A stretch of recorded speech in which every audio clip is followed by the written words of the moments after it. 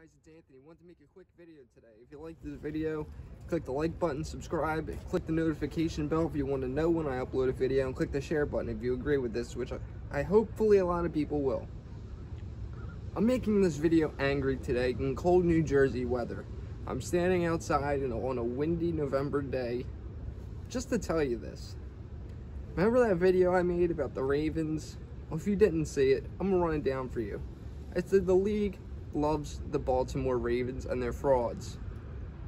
I also said that the league plays favorites. They got their game postponed like 4 times since the last week before Thanksgiving. Their game was supposed to be on Thanksgiving, has yet to be played because their starting quarterback tested positive for COVID-19 a few days before the game. Fast forward to like Friday, when all 4 of the Denver Broncos tested, well no, one of them tested positive for COVID-19. All 4 of them had to quarantine and miss Sunday's game. Denver Broncos didn't get postponed. No, the Denver Broncos were told that they had to play football on Sunday. Their record was like 4-6. All right, they could have made a comeback to finish the season 10-6 if they played right. Well, that doesn't always happen, but fans see that and they're like, we're still in contention, right? Instead, they're forced to play a game against the New Orleans Saints on Sunday, starting a practice squad wide receiver at quarterback. He completed 1 of 9 passes for a whopping, I don't know, passing percentage. But the league average is usually over 50%. It hovers around 60. There's way less than that. 1 out of 9 passes.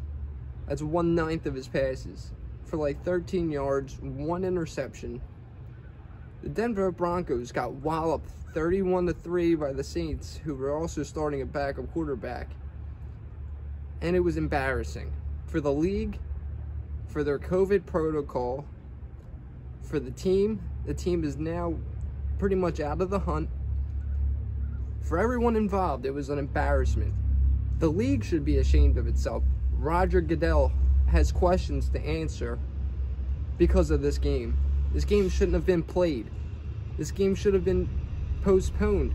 But no, they gave him an ultimatum. Start somebody at quarterback or forfeit the game. How dare they? Honestly, how dare they? I'm not even a Broncos fan and I feel pissed for them. How dare they when they postponed the Ravens game like 17 times since last week? How dare they? The Broncos want answers. The players do. The coach says, I'm not going to really go against, well, whatever what the coach says. That guy's just kissing and covering his own ass. The players deserve answers. The league deserves to answer them. They never will. They're going to make a defense statement saying the Broncos had to play.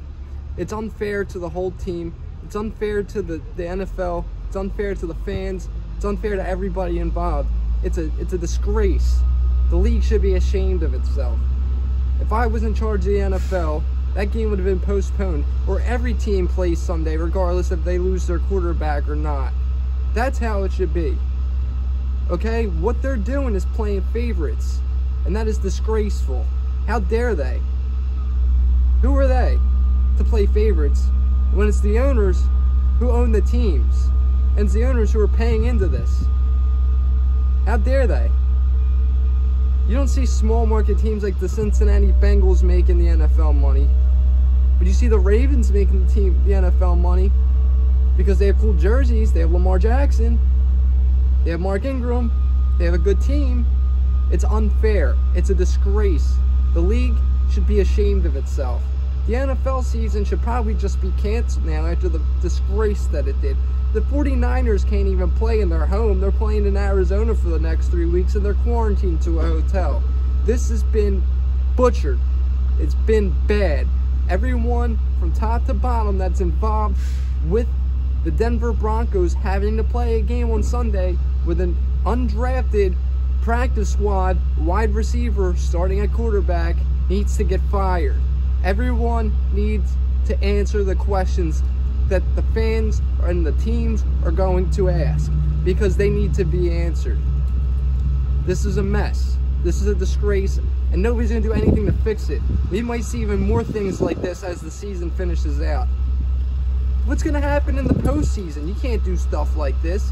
The postseason might even drag on to March because of stuff like this. All right, the league has to answer for this, but they probably won't. Thanks for watching this video, guys. I hate to be talking about this.